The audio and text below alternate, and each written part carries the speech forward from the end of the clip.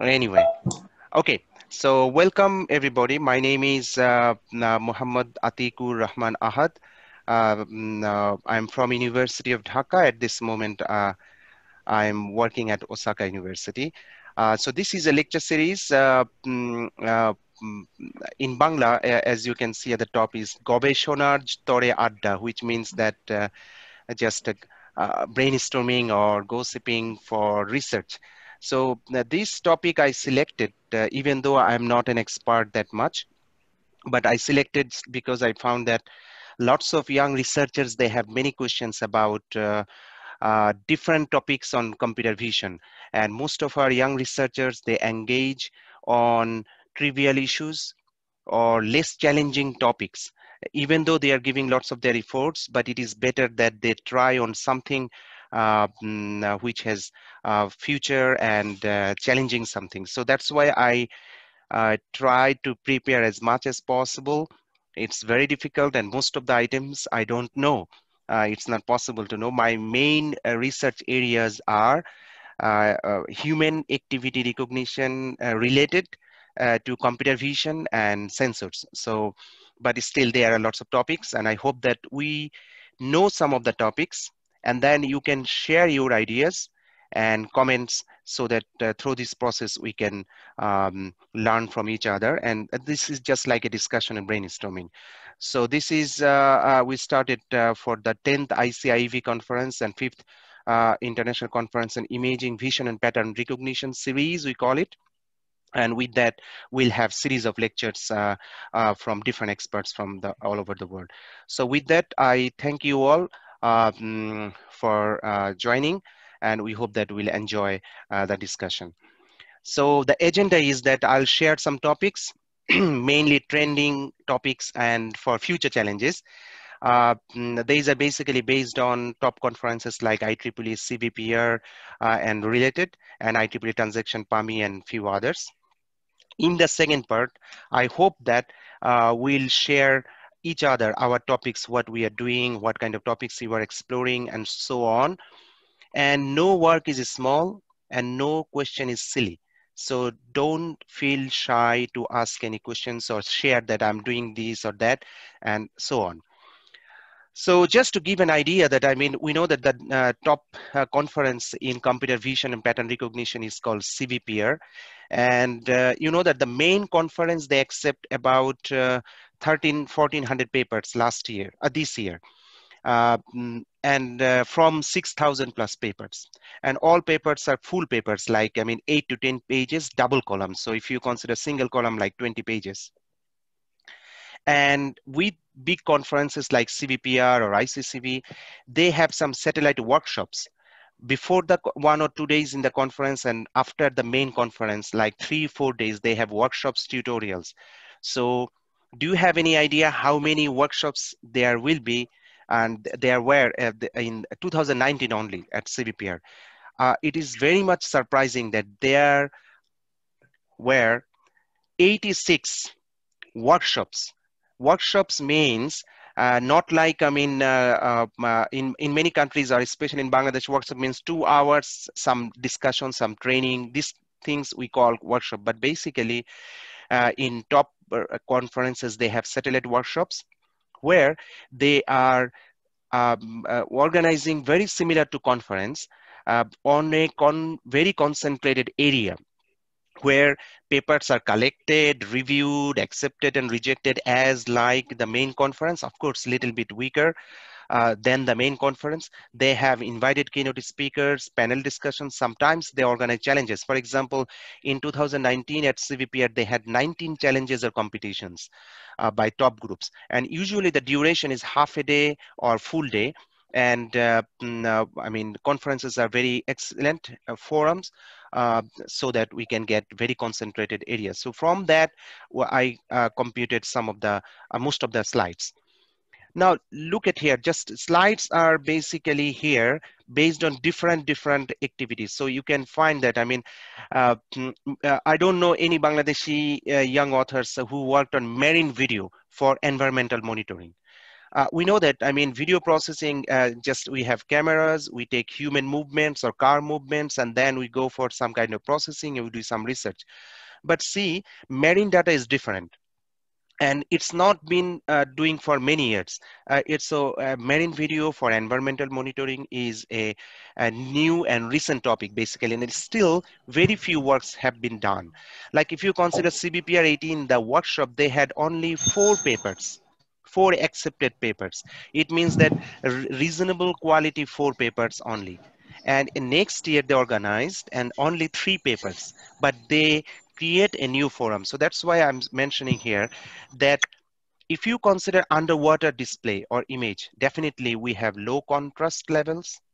The visibility range is very poor, and definitely harder to localize and classify marine animals. So you can see that there are different kinds of, I mean, situations that underwater it's very difficult, and the skill varies dramatically. So it's not like what we do in daily life, like you can recognize a bird, but it's not so easy to recognize, I mean, a fish or another thing. The next one, if you look at this here, that the cluttered background, various scales of the same kind of animals, and low visibility sometimes, and you cannot differentiate whether this is a fish or some algae or something. And there are lots of challenges. And if you look at the cases, like we know that computer vision becomes very hard nowadays because of, I mean, we have uh, mm, I should say that data sets are very large. So without deep learning, without GPUs, image recognition and human activity recognition, tracking, it becomes impossible to work on. But if you look at here, that only 508 images, and it's a data set on marine world. So if you work on that area, then you can challenge something, new area, even if you don't have high computing facilities, but still you can penetrate and do some good results and contribute something. This is another data set, marine aerial data set, only, I mean, less than 300 images. And we know the challenges are scale difference, ripples in the water, color, and underwater rocks, streams, view angle. So these are the challenges. So if we need to work, we can go into this kind of problems as well. Now, there is one work by King in CVPR workshop in 18, that segmentation of underwater coral leaf images. So there is a data set on coral leaf, and then they want to segment those, and it has 10 classes only. We know that nowadays, human activity recognition, we have hundreds of classes. I'll show you soon. But here, less than 1,000 images only, and not even video, and 10 classes. And this is stingray detection from aerial image, and also not so much. So this is one important thing. So you can see that, I mean, there are something. And another point is that when there are scarcity of data sets, you can generate a new data set, and that becomes a huge contribution to the community and good work. So for example, this is a brackish data set. They have only 6 different classes, and and from Aalborg University, Denmark. And you see that they just put a box and 3 cameras with 3 lighting and so on. And here you can see the different kinds of data sets related to underwater image data set.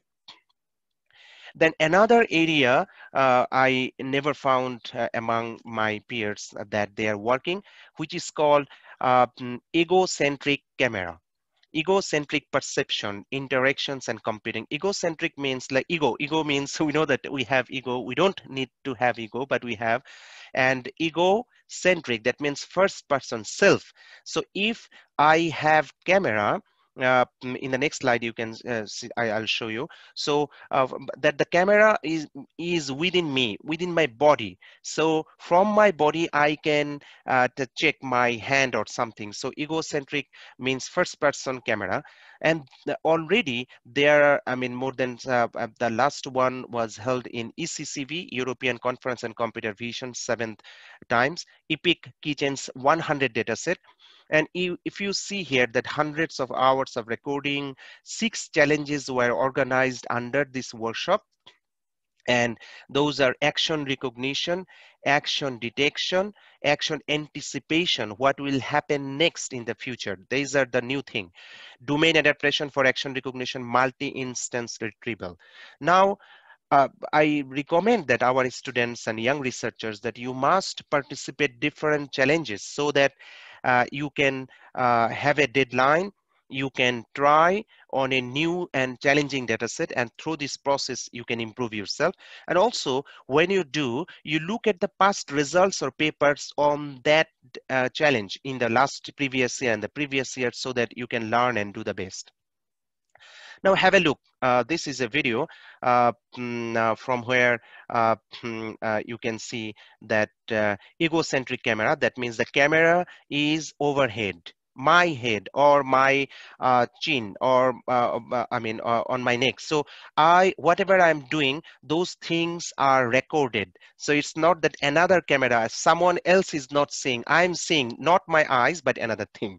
So this is egocentric camera. So the camera or sensors are located either here or here, and then whatever we do, these are, I mean, recorded as a video. And this kind of egocentric camera movement can determine hand or wrist movement, and have huge applications, especially paralyzed cases or rehabilitation stages or elderly people's support. Like you work at home and you are trying to do something, you have a camera.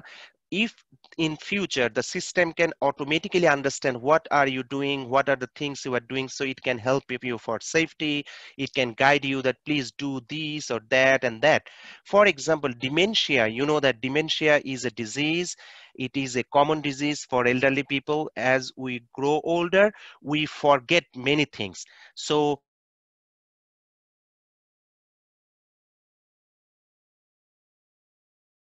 okay, egocentric camera can help a lot. So next one is that action recognition. So if you see that they have action recognition, so what is the purpose? Action recognition means that we have different videos. Each video is an action, and we want to recognize that action. So usually one action means one video, just like movie scene, like cut and then another scene and another scene, something like we call it trimmed or cut segment. But in real life, we'll see later on that our life, we do one action, then another action, then another action. So we don't have any trimmed or cut segment.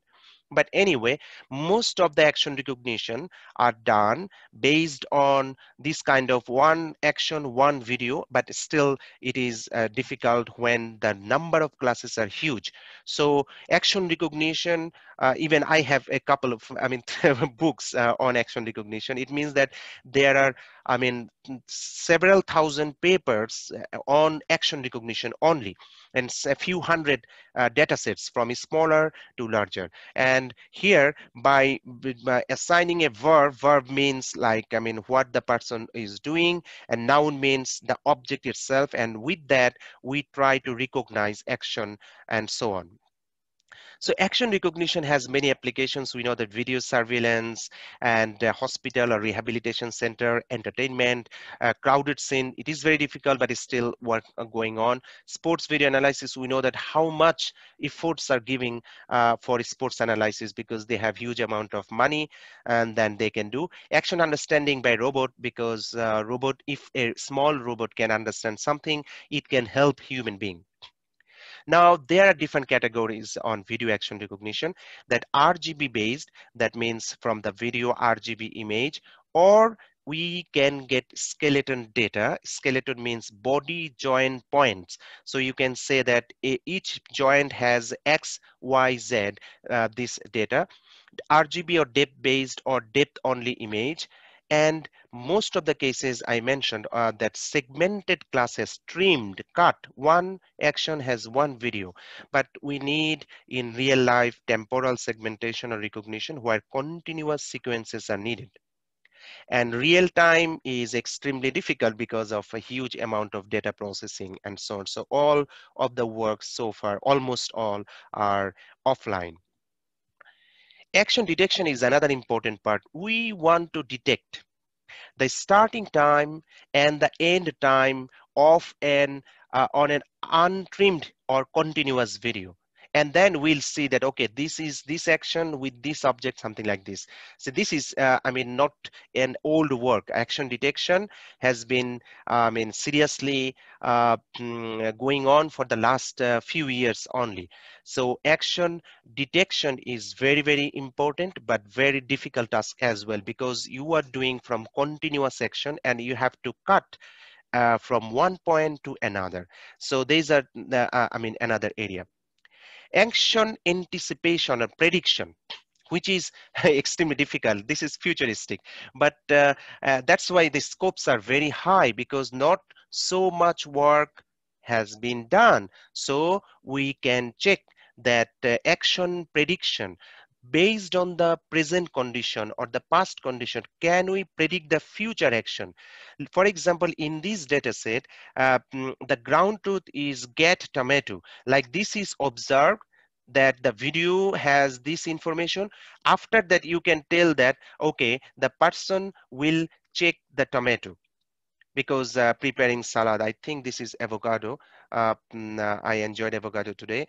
And then, for example, here doing something, and the next action is the put the glass. But it is extremely difficult, because when we do something, there are lots of different possibilities we can do. But still, this work is going on for the last couple of years. And you can check that, I mean, this is a very, very important research area, especially for surveillance, elderly support system, and security, and so on. Another is unsupervised. I mean, this is very difficult, but if anyone is willing to work, you can go for the Epic Kitchen and then find more. Multi-instance retrieval. This is basically video to text and text to video based, but I'm giving, these are difficult as well. And normally the training data has a trimmed action segment, each annotated with a caption. So each video has a caption, and based on this, I mean, you have to work on. So what about the future? So the future, if you look at this video, or if you just Google search EPIC, EPIC at CVPR 2020, you can find that they have a video for 30 minutes, discussion on future directions for egocentric vision. That's why workshops are very important, that they have the scopes to discuss future directions and open discussions and what is missing and so on. So I recommend that you Google search and enjoy the talk.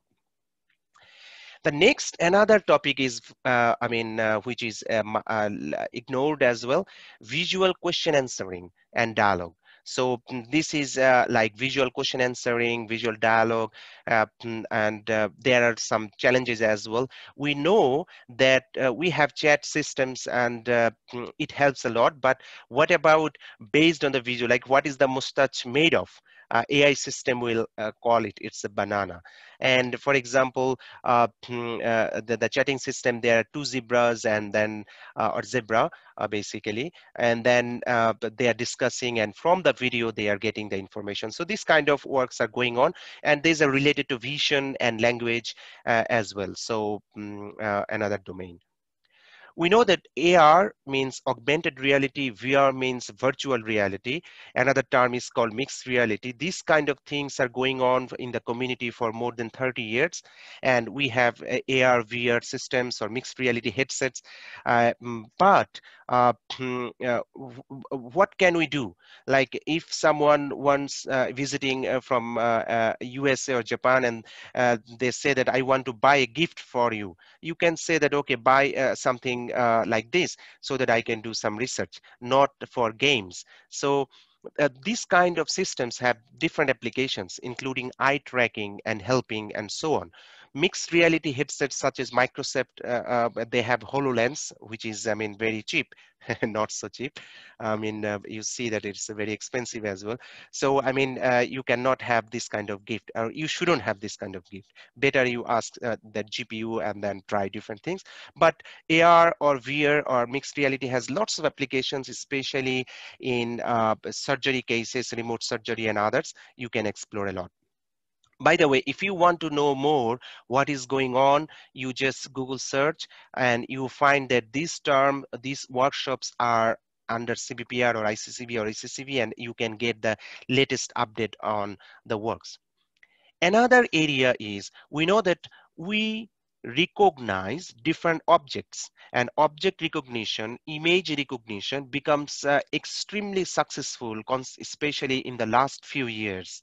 But what about fine-grained visual categorization? So this workshop is going on at CBPR and elsewhere for the last 7 years. So fine-grained means, fine-grained, we understand that, I mean, a very minute level, like subordinate categorization, which is termed as in psychology, according to their website. I have no idea on psychology, but the plan is that we want to know the fine distinction into species like animals and plants, car, motorcycle models, architectural styles, and so on.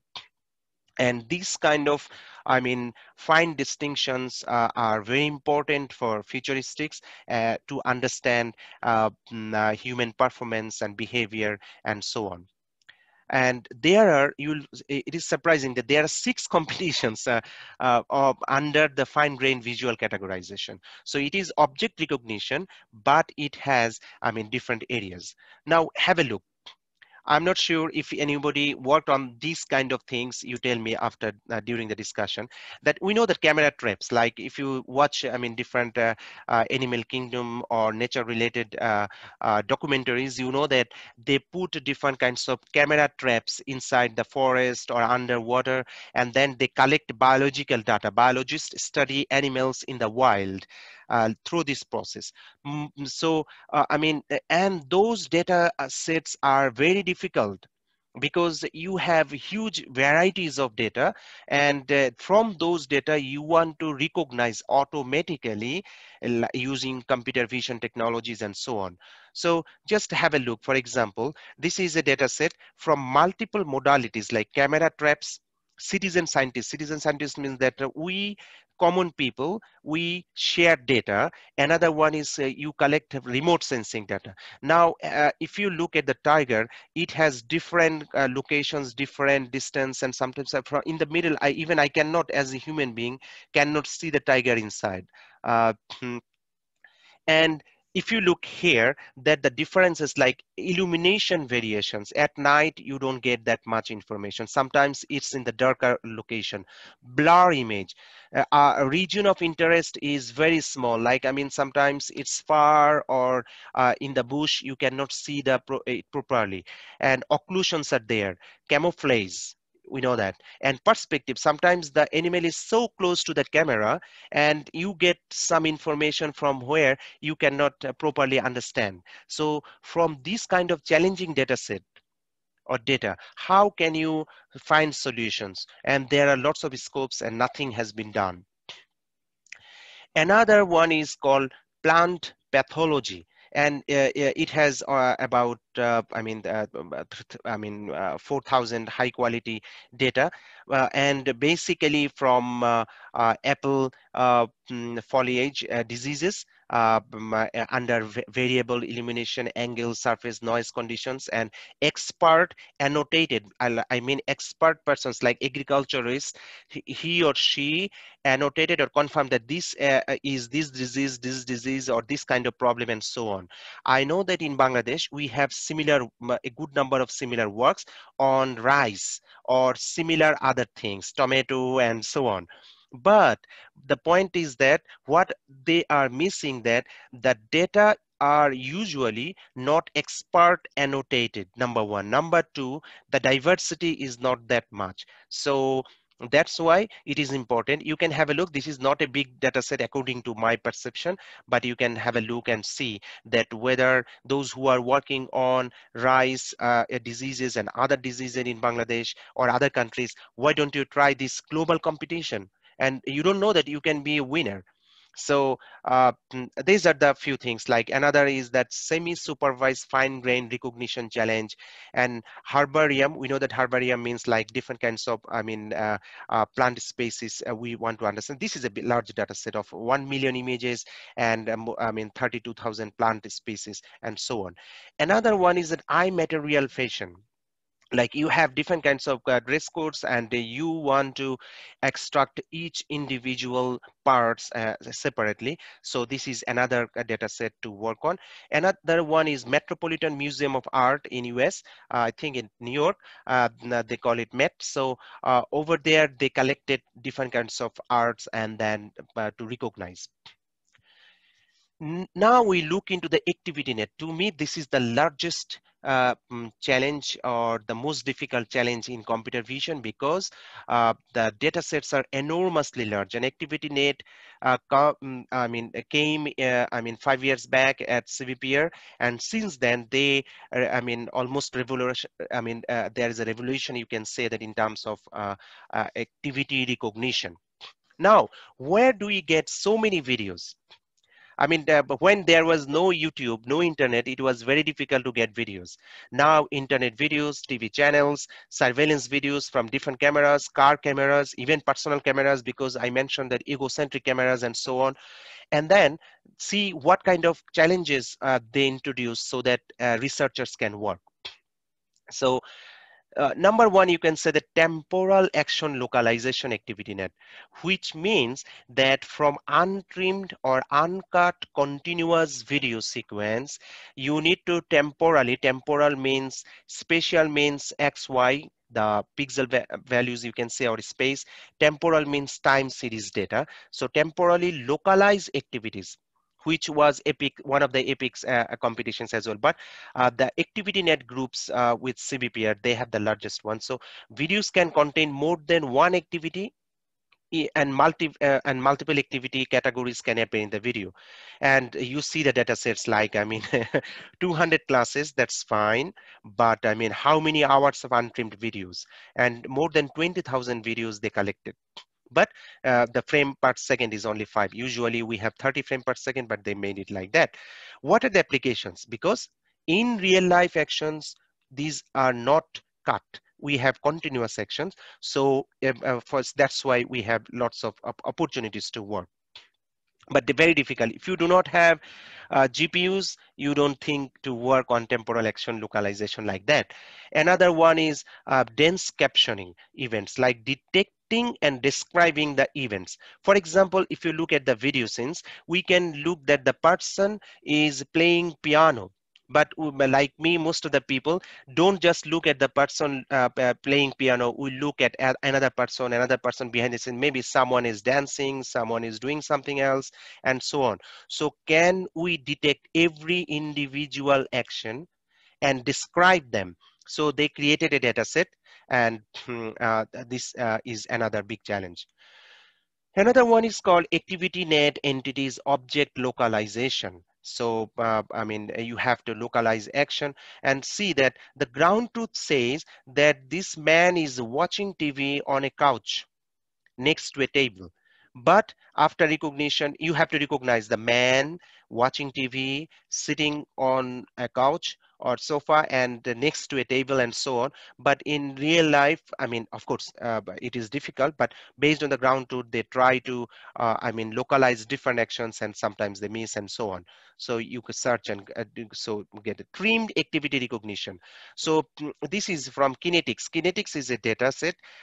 Initially, it had 400 classes, then 600, and this year they introduced 700 different classes. Very large one, but it says one class per video, typical human activity recognition, most of the cases. Now, in this case, sequentially they do, and you have to, and each data set has 10 seconds and so on. So recent trend is generate, from the Kinetics 400 dataset, generate skeleton data by using open pose from video and make large dataset, because we'll see later on that skeleton dataset are not so large. Number of classes are very small and so on. So large datasets. So if you see that, in the past, if you see that we had like 20 years before only 6 actions, 8 actions, 9 actions, 11 actions. So today, if any researcher works on small data sets like this, you can never publish in top journals or mid-level journals or mid-level conferences usually, because nowadays in the last 5-7 years we have this amount of 600 classes, 700 classes, 80 classes, and so on. Even YouTube 8 million data set has, I mean, almost 4,000. So you see the number of classes are increasing massively, and that's why the video and I mean, we are lucky that we have YouTube, and from those we can get this kind of data sets. Another one I mentioned previously, AVA. AVA is means atomic visual action dataset. So each dataset has different things. So if you look at the video, 3 persons, they are doing 3 different things, and AVA is such a dataset where spatio-temporal action are localized in space and time, where multiple subjects and potentially multiple actions are there, and each video is 15 minutes video. So you can understand that from the movie scenes, real life, 15 minutes video each one, and you have to identify the subjects and actions. Extremely difficult work, but I mean, you can try, of course. This is another one, activity detection in extended videos. Here also localization, temporally localize in different activities and so on. The purpose is basically multi-camera system and for forensic and real-time alerting applications. Another one is from untrimmed videos, and they have one challenge on supervised learning, weekly supervised learning, and so on. This is another one, how to 100 million dataset. So if you look at here, that they have video clips with captions. You see that so many videos, they have captions. So we know that, I mean, sometimes we have video, we have captions like narrative captions, how to cook biryani, for example. Okay, so we are preparing some biryani or repairing something. We know that in through augmented reality, remotely we can do surgery. Remotely we can repair a car. Of course, not so much perfection, but it's going on. And here 23,000 activities are there, and the goal is that real time, almost impossible so far, natural language search on how to 100 million data set and so on. So this is another different domain, not typical human action recognition that I have been doing, uh, but something more. And if you see that the diversity of the data sets are so much, and this is another important thing, that some of my students, they worked on for some global competitions challenge similar to this kind of challenges.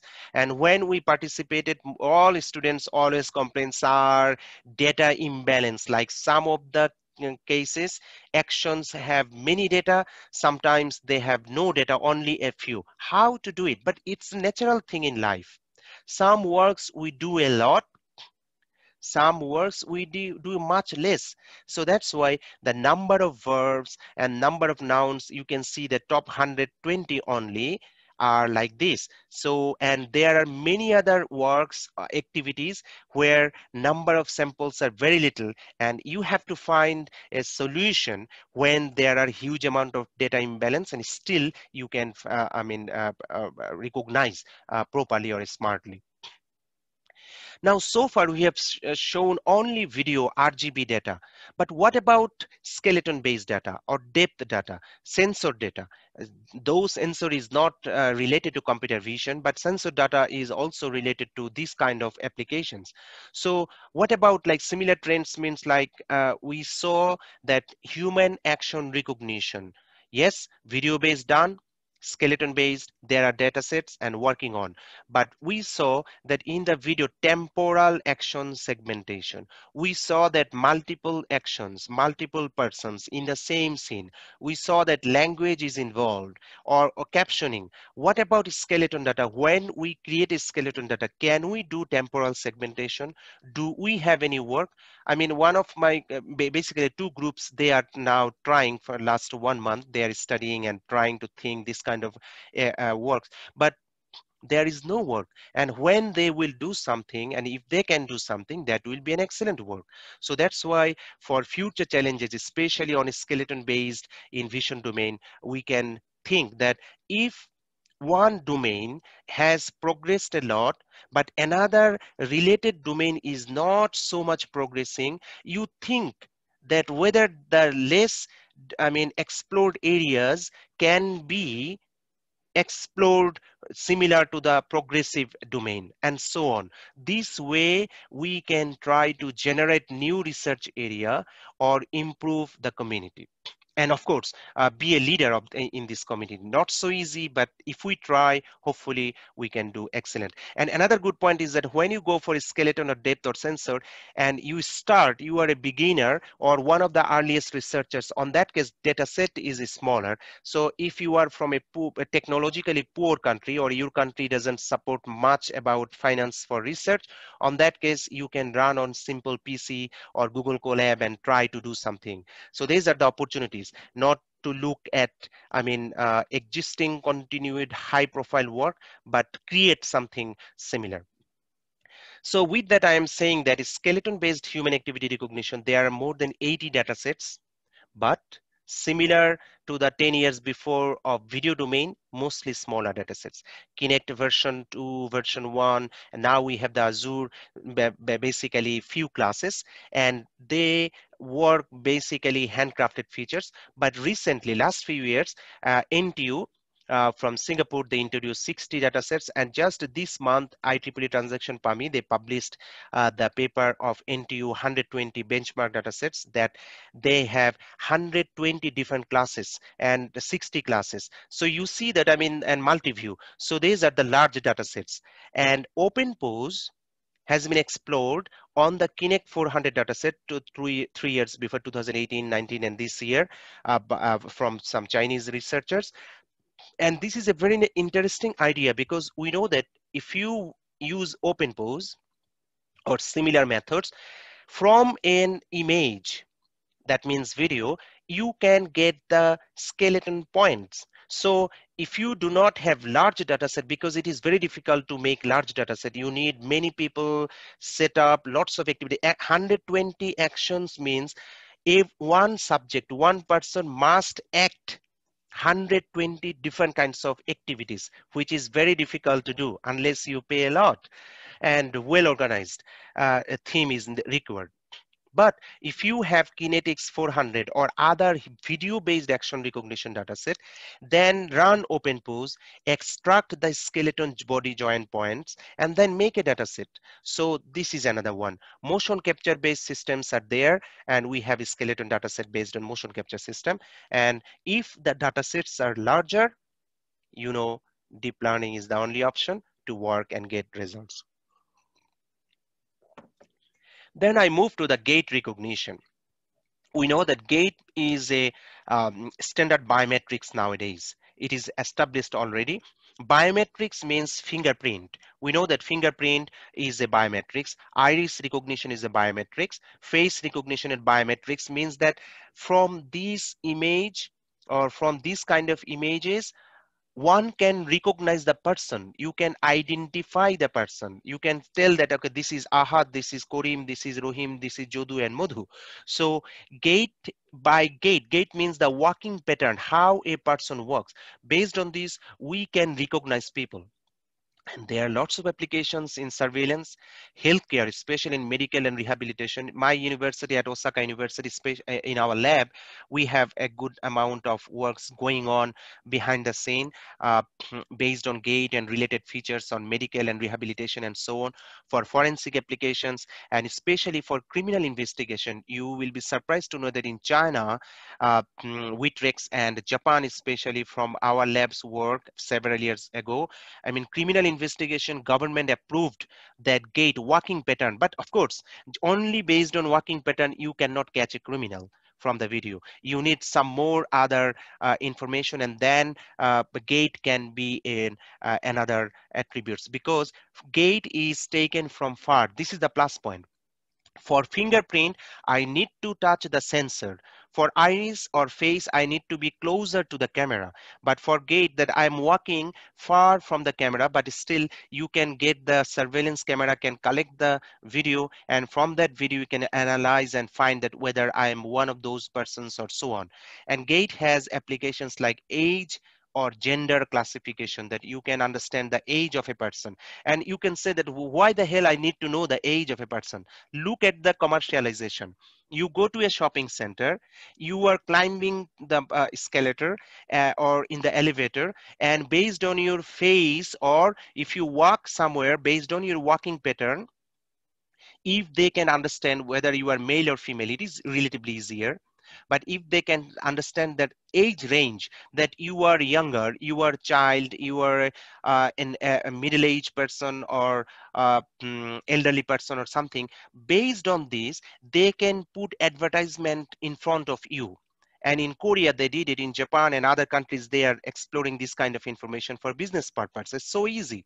So that's why age and gender identification is also possible from the gait recognition. However, in large scale, gait recognition is difficult, because normally gait recognition is done that a one person is walking, the camera is seeing, and then recognizing the person's movement. But when we have clothing like a lungi, shari, or different kinds of things, you cannot even see the, I mean, leg information. How can you understand the walking patterns? And then view angles, for example, because different angles, the same person looks, you get data, different things. Carried object, when we have carried object, we have extra information. And see, the guy is already bent, okay, after shopping so much for his probably wife, or I don't know, or his family. And then you see that, I mean, on that time when you have luggage, your walking pattern is different. And occlusions, because you if you are, your leg or walking pattern is occluded partially by different objects, as some things are missing, so you cannot get enough information. Another important area, so these areas you can work a lot, definitely difficult, and there is no data set, which is, I mean, no data set on clothing, view angles, carried object, occlusions. Large data sets, almost zero. Our lab, we have some data sets, but no occlusion data sets. We have 14 different view angles, we have carried objects, clothings, but many cases, they don't open the data set unless and until they do some good work and publish, and or sometimes they do other things, business purpose and so on. Early detection of gait disorders may provide a safer living for elderly, which is another very important thing, that elderly people, we have gait disorders, walking problem, and after COVID, for example, or chikungunya or dengue, after different kinds of diseases, including myself, I still face problem while walking. If I stay on my chair for 1 hour or 2 hours and then I stand up, I feel that due to my chikungunya problem, I have walking pattern problem. My left leg is not moving that much. So that's why if we can recognize, then it can be useful for elderly, for different kinds of safer living. We can suggest that, okay, don't go outside like this way, or take this cane, or walk like this, and so on. And patients and rehabilitations, and I'll give some more examples later on, that this is very important, and we have some works as well, but I'm not mentioning those here. So try on normal as well as abnormal cases to get better results. Here is one example from it's from Spain. In it, a lower abnormality gait dataset. But if you work for vision, sometimes it is better that you consider a challenge.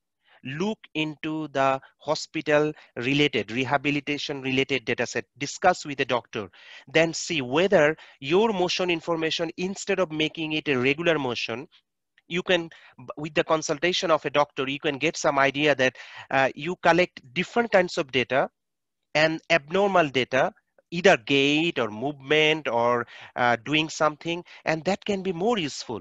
You can create a new research domain. So gait styles are different, and they tried with different, like if my one hand is locked or paralyzed, my one hand cannot be moved, definitely my walking pattern is different. So they tried in different ways, and then they recognized, and so on. Another very important research area is called paralyzed patients or hemiplegic patients, their posture analysis, or their walking pattern analysis. This is, we are working, I have few groups working, and with hospital and some industry, they want to make a system. Just think about that. even in America, even in Japan, we have much less therapists, much less doctors than more patients. And as we live longer, so automatically elderly people will increase. This is natural thing. And we become elderly, we become older, and definitely we face real life problems, natural problems. And we have more accidents, more stroke patients nowadays. Now, after that, what will happen, that we have partially paralyzed or we had gait problem, and then we go through rehabilitation. Experts or therapists check, and based on this you evaluate. During COVID-19 or this kind of pandemic, people cannot go to the hospital, because if, I mean, an elderly person enters the hospital, more chances to get affected and trouble. Can we do something that automatically, and for that purpose you don't need deep learning, you need a small data set, only 5 or 10 different kinds of actions. Consult with the doctor, get the original evaluation idea like SIAS value or other values, and then you try to recognize from simple video actions like raising hand, raising legs, standing and sitting, walking a bit, moving around a circle, rotating some body parts, and then see whether from those simple video automatically you can give some kind of scoring. Instead of the doctor or therapist, your algorithm will determine these kind of things and help the patients to know the real situation, whether the rehabilitation patient is improving slowly or not. And based on this, doctor can help and so on. So this is extremely important. Those who are young now, think about your parents or think about me and then do some good work, so that after 20-30 years we can get the benefit from your work. This is the work, that how to study the progress of the gait. For example, normal gait versus action or versus problem. Action quality, which I mentioned, oh, I didn't mention it. Action quality is important. How to evaluate or score the progress of any development for months without visiting the therapist frequently.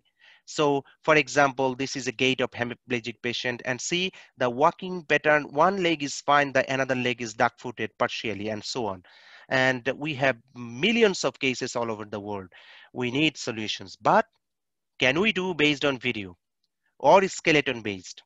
No sensors, because patients do not like to wear sensors, but still you can try with sensors, because for our safety we take injections, we have surgeries, we get suffer pain. So maybe if some sensors on my foot or hand you attach and get some data, and if you make smart algorithm, because make sure that these kind of cases, the changes or movements are very tiny, differences are very little, so slow progress and minute differences. So think whether skeleton data can be more helpful, or RGB data, or some kind of sensors, and then work with small data. And you don't need a huge computation capacity, you don't need big data set, but you need genuine data set based on the patients, and of course with the approval of an ethical committee and approval of the doctors and patients and so on, so that your work and your data set can be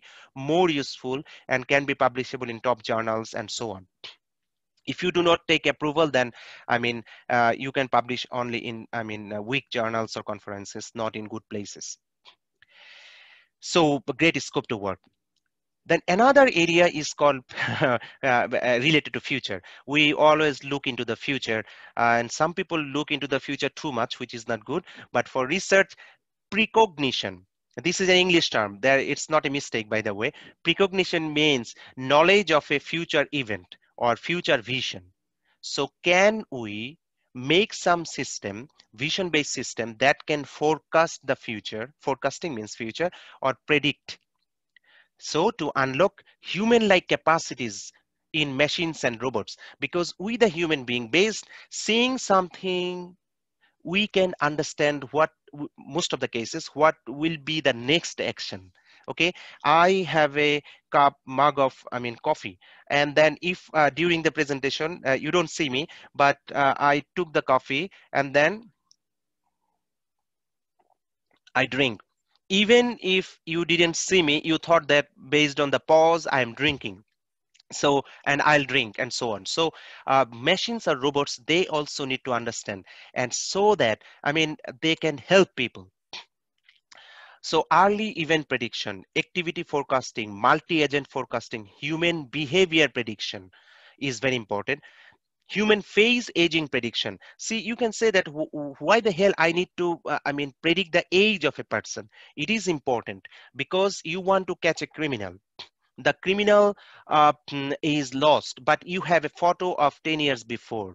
And now if you have a system by which it is also important for face recognition, also gait recognition. In our lab they are also working that future age, like now my age is say 25, just think. Okay, and then and I'm lost, or I'm a criminal and totally disappeared.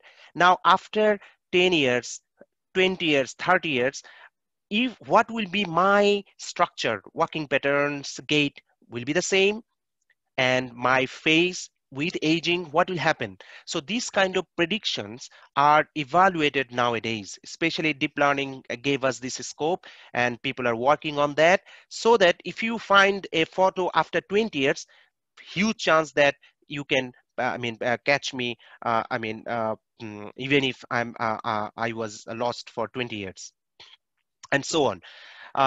Anticipation of trajectory, short or long-term prediction and diagnosis in medical imaging. Autonomous driving, there are lots of issues, and there are issues that you can introduce on data sets or benchmark.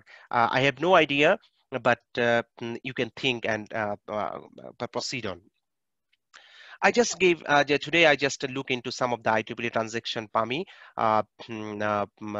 journals, which is the #1 journals in on pattern analysis and machine intelligence.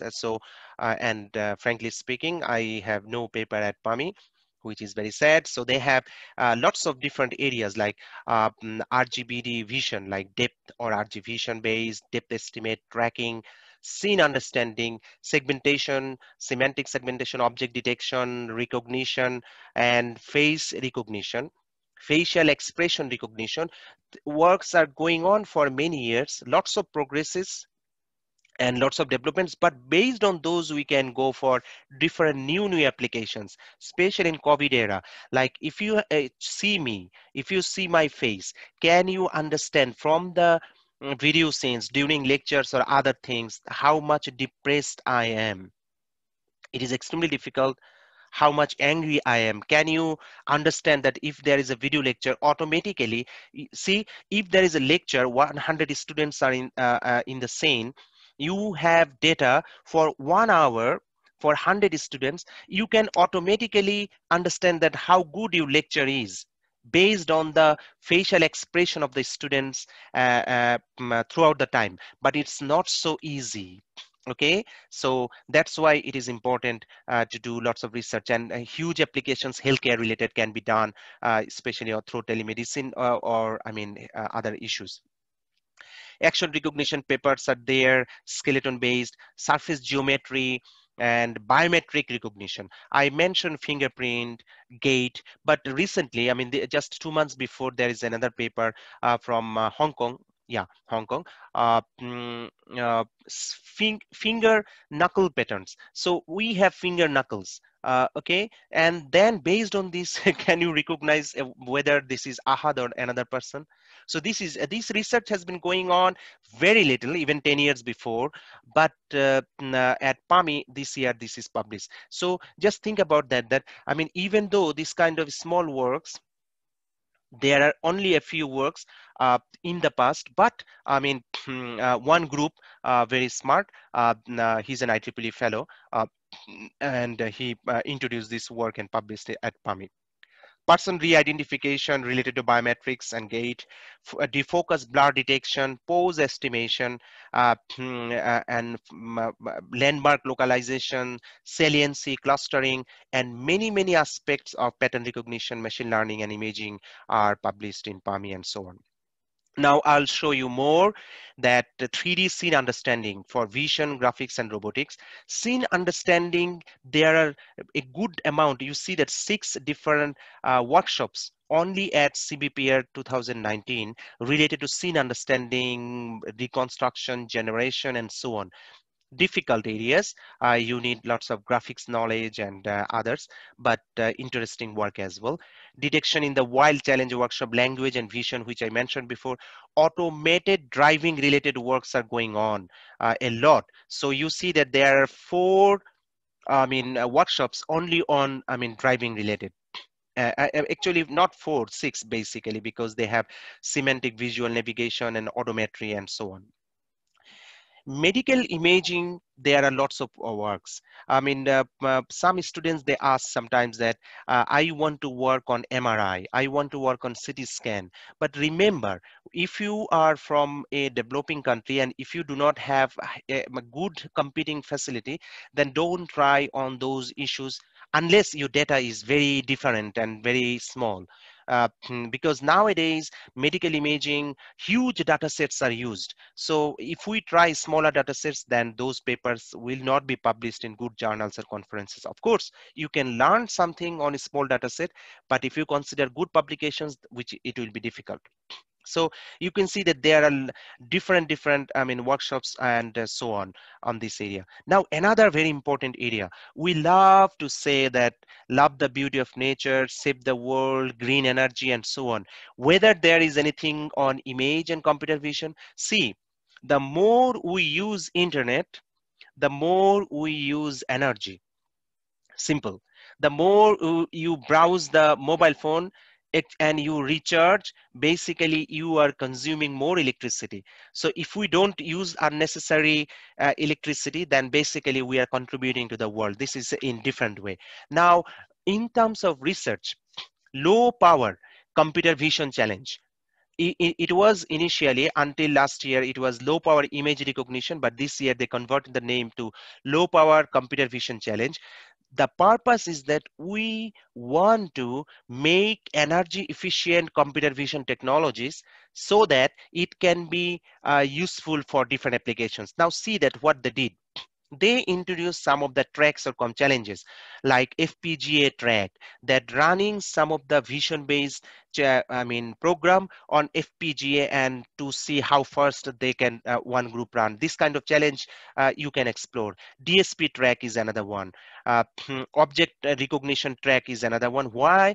Where they mentioned that interactive object detection on COCO detection models operating at 30 millisecond per image on a smartphone. Similarly, image tracking, real-time image classification on smartphone. So this kind of, another one is PyTorch video tracking, where think we are using UAV, unmanned different kinds of aerial vehicles, okay, and we are happy with that. We buy or we make, we fly, and we fly that, oh, we did excellent thing. But basically think something different. You capture video, you collect data from the top. From those videos, can you recognize or can you do the processing within the UAV with low energy capacity so that it can be useful, it can do something more. Okay, so recognize English letters or numbers in the signs in a video captured by the UAV. This was the competition. But you can try different smaller applications, challenges at home from this kind of video capture data, and publish good work, or even make nice data sets and go for challenges and so on. Now, Professor Ha, yes, his name is Ha, from Korea, IEEE fellow, Seoul National University. He, in his keynote speech, what he mentioned that basically there are 3 approaches what we do for energy efficiency for computer vision algorithms based on CNN. Number one, we try to make the algorithm better so that or smarter, so that it can be real time and small resources it can run. Another one is that we develop the hardware, but it is not basically done easily unless industry is involved. Another one is that software optimization techniques, we try different kinds of. But he introduced in his talk that algorithm, software, and hardware co-design. I don't know how he did it. If you want to know more about this, then you can read his paper. But as I mentioned, that energy efficiency is very important. And if we can make these kind of things, we can, so some of the students, they have eagerness to work on the environment. A computer vision scientist and computer scientist, algorithm designer, electronic engineer can do on image processing, computer vision arena, by doing smart algorithms and so on, and make energy efficient device, I mean systems and algorithms. But landmark recognition, multi-target, multi-camera tracking, which is very important. Tracking done, very simple tracking, those days are gone. Nowadays, the tracking are done on very difficult and real-life situations, and multi-target, multi-camera situations you can see, and crowded scene and so on. Biometrics, this workshop, IEEE Biometrics workshop is going on for 15 years, and you can enjoy in the future. I attended this year as well, and it's very nice. See, I mean, forensics, sports, there are many, and plant phenotyping. If you love agriculture like me, okay, then go for agrivision. The purpose of agrivision, that, I mean, yes, for Bangladesh, you can say, or for India, you can say that we don't need, because we have lots of farmers and they are extremely poor. Why do I need agrivision that much? But we do research for learning. We do research to contribute in one field, not locally, maybe globally, and or other countries and so on. So agrivision is that, think about that. In our lab, we have agrivision group. Another group is that they work on cow. That if you have a big farming, then there are not much farmers to cultivate, not much farmers to look after the plants. So how can you do automatically? How can you judge automatically, see the growth of the plants, these kind of things. Number two, I mentioned about cow. The cow purpose is that if you have 1,000 cows and in a farm, and it produces lots of milk, but suddenly the production is low because some of the diseases come. And when it comes, that it appears that 10% of the cows, they have the disease, and automatically the production is lowering, and disease is increasing, but there are not much farmers to look after, or early detection is not possible. But again, walking pattern, gait recognition. If you make a simple system with cameras, that cows normally enter a door, exit a door. If you see that the walking pattern of the cow is not natural, like khoraya khoraya hattese or something like that, then you can track the cow and check its, I mean, well-being, and do it better. So these kind of things are going on as well, and so on. So these are very important. Deep learning related, lots of works are there, and I have no idea because I'm not good at math, unfortunately. But you can explore, and you must learn mathematics and statistics in a smarter way as much as possible if you want to work on good projects on any areas. Okay, so, and blockchains and so on. Smart cameras, computational cameras, this is another one. That vision for all seasons, I didn't see it before. Bad weather and nighttime, yes, it is important, because normally we do visions, human activity or tracking or car movement or object detection in normal weather. But if it is foggy, what will happen? If it is raining, then can I see even when I drive and the weather is foggy, or it's extreme wind, or raining, then it is extremely boring and risky driving. So definitely it has a problem. So instead of, so if you are doing a research on normal situation, normal lovely weather, just shift the research topic and make a data set on bad weather or nighttime or evening time or darker or winter season, and then see how the same algorithm, how good or bad it is performing, and how to improve, and so on. So this is also possible, and there are no big data sets, so here you can contribute, and from developing countries you can work as well. Another nice work is that we always look at the bright sides. Really? I don't know. If we see the Facebook, we see that lots of dark sides. I mean, people just complain and comment and dark sides, but everything has good and bad points. In the computer vision, what are the dark sides? Challenges and opportunities we can create in terms of privacy and security from the dark side. So this is important, that we have security issues, privacy issues, because video is real.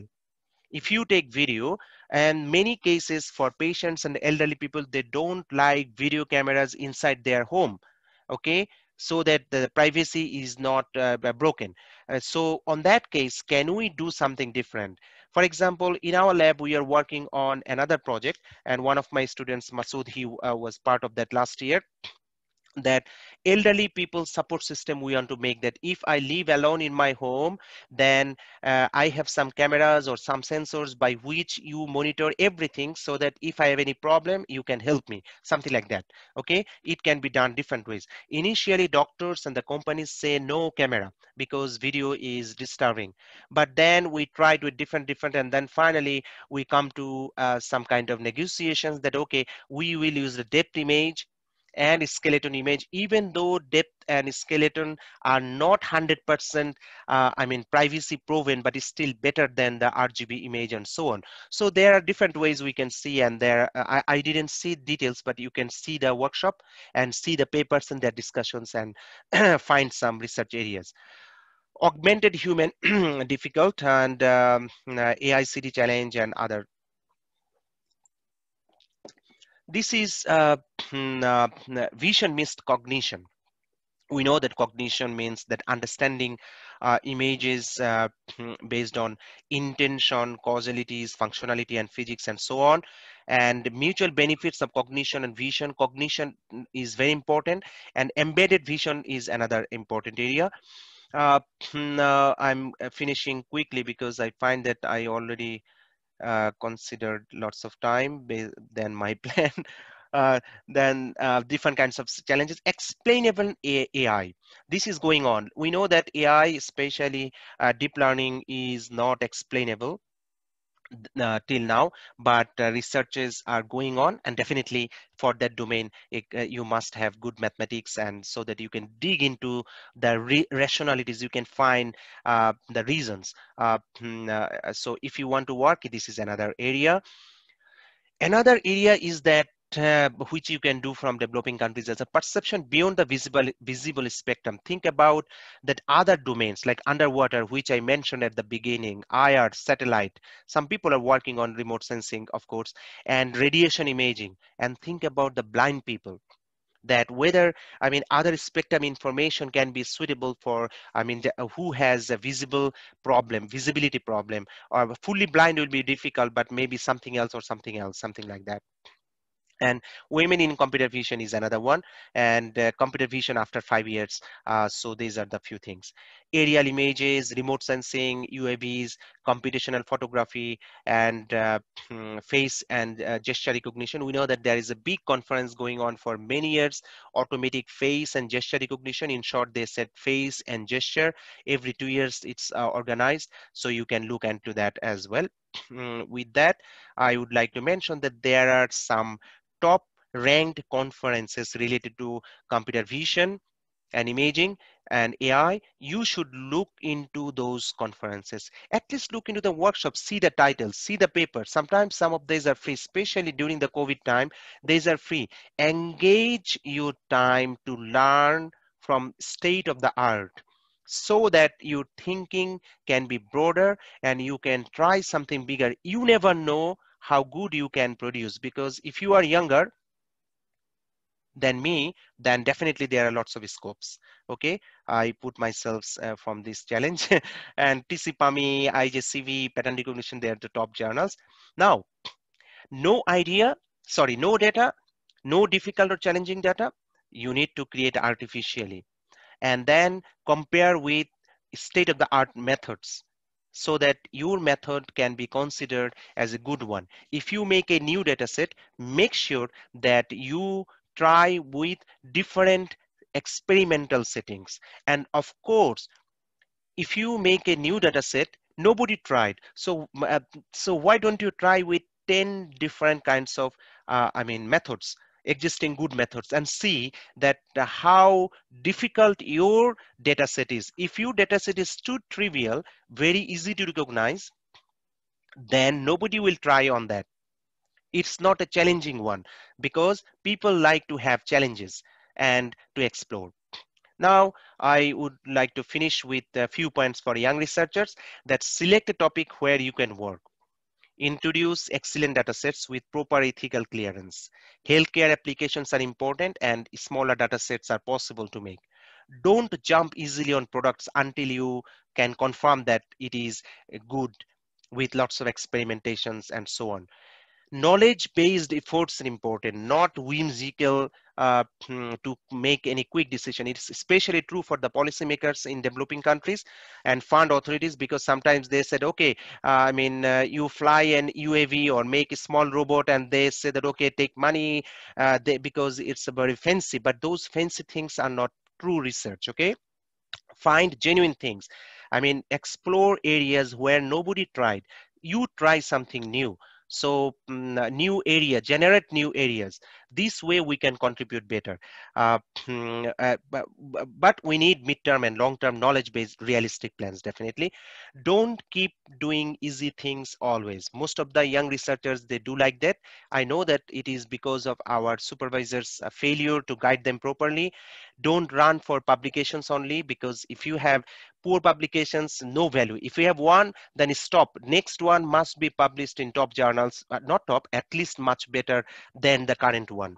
Okay, and don't look into me or my generation who failed to perform smartly. Okay, look into the top people in the top domain, so that you can have a good competitions in your mind. Think and find a solution, but create a new knowledge. And I must say that need to know what are the best works so far and must work the hardest. Spend money on research. If your university do not give, doesn't give, then collect it from relatives and so on, or parents if they have, and spend money for education, education and research.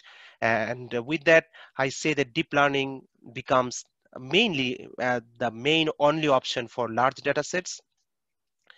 Application specific methods and data sets are needed. And if you look into healthcare or elderly support, then in some real life applications, you can go for smaller data sets and learn on smaller computation capacity, and we need to work more. With that, I invite you all to the 10th ICIV, 5th IVPR, and 3rd ABC conference in 2021. These two will be in Japan, and ABC will be in Bangkok in 2021. And the next talk of this series will be delivered by Professor Sozo Inoue. In this month, I'm thankful to him that he has already 4 keynote speeches in different conferences and organizations, but he is very nice and kind and good friend of mine, and he attended the first ICIV, and this year and the 2 years before, he was the main man for this conference. So, and he's the general chair of the ABC, Activity and Behavior Computing. So please make this date, 23rd October, Friday, 8 p.m. Japan time, Bangladesh time, 5 p.m., 23rd October. So he will talk on very interesting areas, and it will be very, very useful. And some of you already know him because you attended, and some of you already participated the recent UBCOM conferences, co-located challenges, and also ABC conference co-located challenges in Japan.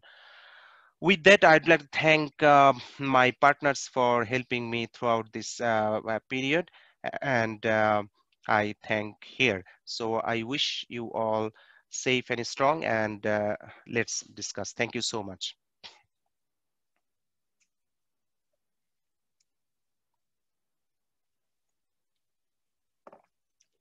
So if anyone has any question, or if you share your research work that you are doing like this, we can just discuss a bit more on other topics.